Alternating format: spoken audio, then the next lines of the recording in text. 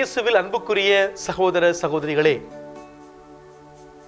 இன்று டிசம்பர் மாதம் 31ஆம் தேதி, இந்த வருடத்தினுடைய கடைசி நாள்.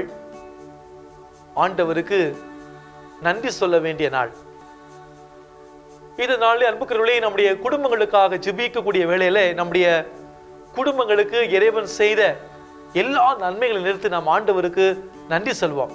இந்த ஆண்டு முழுவதும் இறைவன் நம்முடைய தனிப்பட்ட வாழ்வில், நம்முடைய குடும்ப வாழ்வில் நமக்கு செய்த எல்லா நன்மைகளுக்கும் நன்றி இறைவா, நன்றி என்று சொல்லி நம்முடைய உள்ளத்தின் ஆழத்திலிருந்து குடும்பமா நன்றி சொல்வோம்.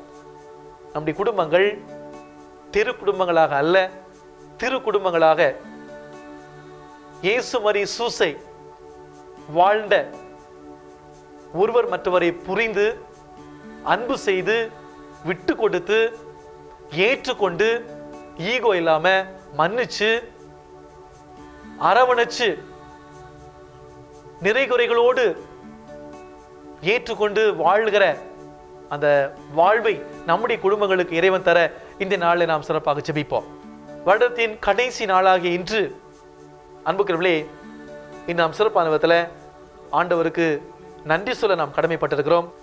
திருப்பாடல் 69:30 ஆண்டவரே, உமது அருளும் மீட்பும் எனக்கு பாதுகாப்பாக இருப்பதாக. உமது பெயரை நான் புகழ்ந்து பாடுவேன். உமது திருமுன்னிலையில் நான் நன்றி செலுத்துவேன். இது இந்த ஆண்டின் இறுதி நாளிலே நாம் இதோ நின்று கொண்டிருக்கிறோம். இந்த ஆண்டு முழுவதும் இறைவன் நமக்கு செய்த நன்மைகளுக்கு நன்றி சொல்லுவோம். எல்லா சூழ்நிலையிலும், எல்லா வேளையிலும் இறைவன் நமக்கு உறுதுணையாக வழி நடத்துவோராக கரம்பிடித்து நம்மோடு உடன் இருந்திருக்கிறார். நம்முடைய பல்வேறு தேவைகளையும் எதிர்பார்ப்புகளையும் நாம் அறிவிக்கும் முன்பாகவே ஆண்டவர் இந்த ஆண்டிலே நிறைவேற்றி கொடுத்திருக்கிறார். நம்மை வழி நடத்துகிற தேவனாக நம் ஒவ்வொருவரையும் கரம்பிடித்து அன்பு செய்த அந்த ஆண்டவருக்கு நன்றி சொல்வார். வருடத்தின் கடைசி நாளாக இன்று ஒவ்வொரு ஆண்டும் நம்ம பல தீர்மானங்களை நாம் எடுத்திருப்போம். இந்த கடைசி நாளாக இன்று நம்முடைய வாழ்க்கையை நாம் திருப்பி பார்க்கிற பொழுது அந்த தீர்மானங்களை நிறைவேற்றினோமா என்று நாம் சிந்தித்தோம் என்றால், அந்த தீர்மானங்கள் ஒரு வாரம், ஒரு மாசம் அல்லது ஒரு சில மாதங்கள் மட்டுமே நாம் அதை கடைபிடித்திருப்போம். அன்புக்குரியவர்களே, இந்த நாளில் இந்த நிகழ்வை நாம் பார்க்கிறோம். இதை செய்ய மாட்டேன் என்று தீர்மானம் எடுத்த இந்த நபர் எப்படி அந்த சூழ்நிலையை தனக்கு சாதமாக பயன்படுத்தி கொண்டு அந்த சூழ்நிலையில் தப்பித்துக் கொள்கிறார் நான் பார்க்கிறோம். நாம் கூட பல வேளைகளில் பல சூழ்நிலையில இப்படிதான் நாமும் நடக்கிறோம். இது இந்த வருடத்துடைய கடைசி நாள்ல நாம் இந்த ஒரு நிலையில இருந்தோம்னா நம்முடைய வாழ்வை நாம் சீர்தூக்கி பார்ப்போம். நாளை தினம் புதிய ஆண்டை நாம் துவங்க இருக்கிறோம். இந்த புதிய ஆண்டுல ஒரு நல்ல ஒரு முடிவை எடுத்து இறை பிரசன்னத்துல வாழக்கூடிய அருளையும் ஆசிரியையும் நாம் கேட்போம்.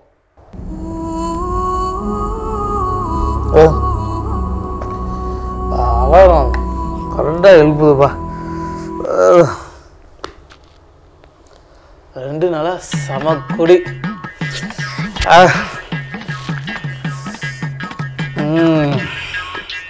விடாம குடிச்சிட்டு இருக்கோம்.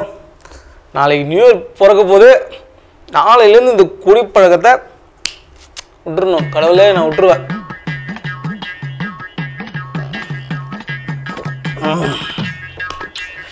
நாளையிலேருந்து நியூ இயர் பிறக்க போது இந்த குடிப்பழக்கத்தை விடுறேன்.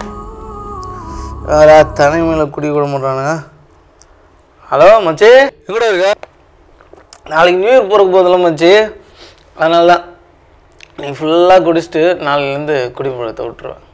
ஆட பாவி, நியூ இயர் பிறந்து 2 நாள் ஆகுது, இன்னும் குடியேறப்பில்ல, குடிச்சிட்டு இருக்கியா?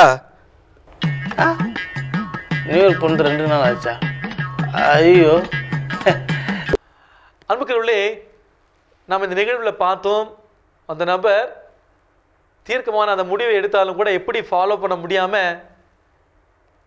தன்னுடைய வாழ்விலே பயணிக்கிறார் என்பதை நாம் பார்த்தோம். நாமும் இந்த ஒரு சூழ்நிலையில் இருக்கலாம். இது இந்த நாளிலே நம்முடைய வாழ்வை நாம் சீர்தூக்கி பார்ப்போம். இந்த நாள் நம் ஆண்டவருக்கு நன்றி சொல்ல வேண்டிய நாள். இதைத்தான் திருத்தூதர் பவுல் கொரிந்தியருக்கு எழுதிய முதல் திருமுகத்தில் 1ஆம் அதிகாரம் 4ஆம் வசனத்தில், கிறிஸ்து இயேசுவின் வழியாக நீங்கள் பெற்றுக்கொண்ட இறையர்களை முன்னிட்டு கடவுளுக்கு என்றும் நன்றி செலுத்துங்கள். இன்று நாம் நன்றி செலுத்த வேண்டிய நாள். இன்னும் ஒரு சில மணி நேரத்தில் இந்த புதிய ஆண்டு நாம் சந்திக்க இருக்கிறோம்.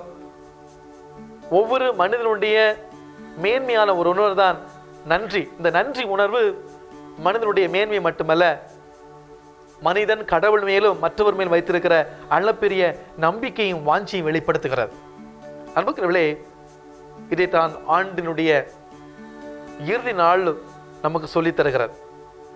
இறைவா, இந்த ஆண்டு முழுவதும் வழி நடத்துவதற்காக நன்றி செலுத்துகிறோம். நம்முடைய வழி நடத்துதலையும் உடனிருப்பையும் பராமரிப்பை நாங்கள் கண்டு உணர்ந்து கொண்டோம்.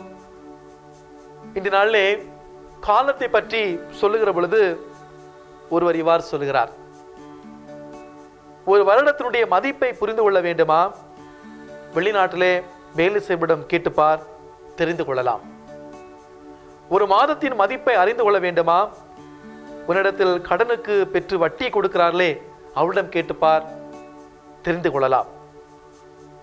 ஒரு வாரத்தின் மதிப்பை அறிந்து கொள்ள வேண்டுமா? கான்ட்ராக்ட்களை எடுத்து கட்டிடங்களை முடிக்க வேண்டும் என்று பரபரப்பாக வேலை செய்கிறார்களே, அவரிடம் கேட்டுப்பார், தெரிந்து கொள்ளலாம். ஒரு நாளின் மதிப்பை தெரிந்து கொள்ள வேண்டுமா? கடன் வாங்கி திருமணம் செய்து கொடுக்கிற பெற்றோரிடம் கேட்டு பாருங்கள். இறுதி ஒரு நாள் கிடைத்தால் போதும், எல்லா ஏற்பாடுகளையும் செய்து விடுவேன் என்று சொல்வார்கள். ஒரு மணி நேரத்தின் மதிப்பை தெரிய வேண்டுமா? பரீட்சைக்கு முன்னால் படிக்கக்கூடிய மாணவரிடம் கேட்டுப்பார், இன்னும் ஒரு மணி நேரம் இருந்தால் இன்னும் 10 மதிப்பெண்கள் அதிகமாக எடுப்பேன். ஒரு நிமிடத்தின் மதிப்பை தெரிந்து கொள்ள வேண்டுமா? பயணம் செய்யும் போது பேருந்தையோ ரயிலையோ தவறவிட்ட அந்த நபருக்கு தெரியும். ஒரு நொடியின் மதிப்பை தெரிந்து கொள்ள வேண்டுமா? விபத்திலே தப்பி ஒருவரிடம் கேட்டு பாருங்கள். கண்ணமைக்கும் நேரத்திலே கடவுளை காப்பாற்றினார், ஒரு நொடி தவறு இருந்தால் உயிரே இருந்திருக்கார் என்று சொல்வார். அன்புக்குரியவர்களே, இப்படி வருடம், மாதம், வாரம், நாள், மணி, நிமிடம், நொடி என்று காலத்தை நமக்கு அதிகமாக கேட்காமலே தருபவன் இறைவன். அதனால்தான் ஆங்கிலத்தில் சொல்வார்கள், டைம் இஸ் அபாண்டன்ட். அன்புக்குரியவர்களே, இப்படி வருடம், மாதம், வாரம், மணி, நாள், நிமிடம், நொடி என்று காலத்தை நமக்கு அதிகமாக கேட்காமலே நமக்கு கொடுக்கக்கூடியவர் இறைவன். நேரம் அதிகமாக கொடுக்கப்பட்டிருக்கிறது, காலம் கேட்காமலே கொடுக்கிறார். அந்த நேரத்தை பயனுள்ள விதத்திலே செலவழிப்பது மனிதனை பொறுத்தது.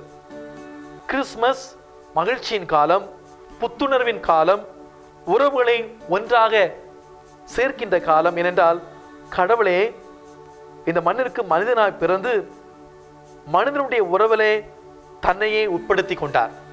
அன்புக்குரியவர்களே, திருச்சபையானது திருக்குடும்ப பெருவிழாவை கொண்டாடுகிற இந்த வருடத்தின் கடைசி நாளாக இன்று பவுலடிகளார் கொலோசியருக்கு எழுதிய திருமுகத்திலே 3ஆம் அதிகாரம் 19ஆம் வசனத்திலே, திருமணமான ஆண்களே உங்கள் மனைவியரை மதித்து நடங்கள், தண்டனை கொடுக்காதீர்கள், அவர்களை கொடுமைப்படுத்தாதீர்கள்.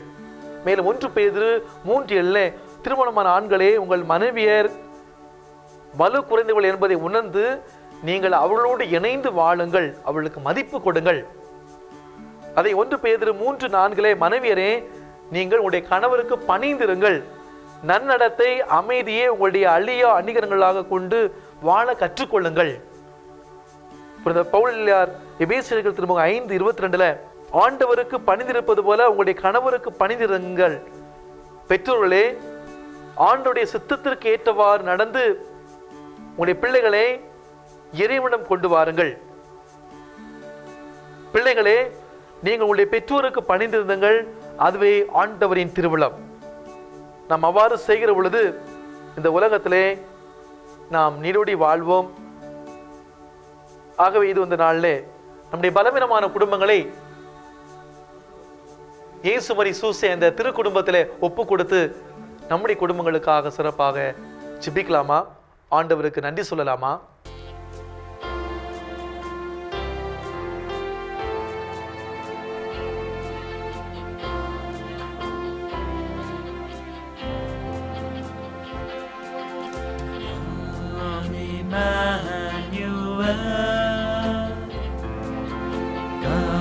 to save your people.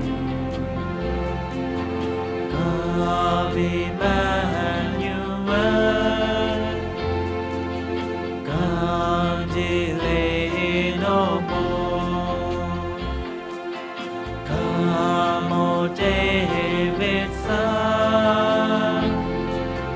Come to save your people.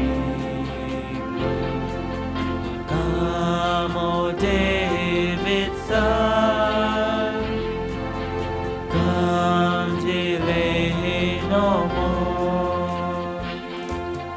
Come, O rising sun. Come to save your people. Come, O rising sun. Come, delay no more.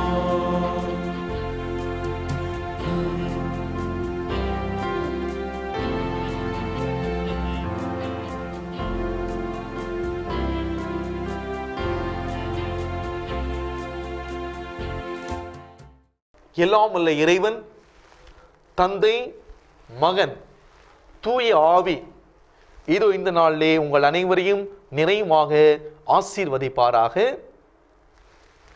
Amen.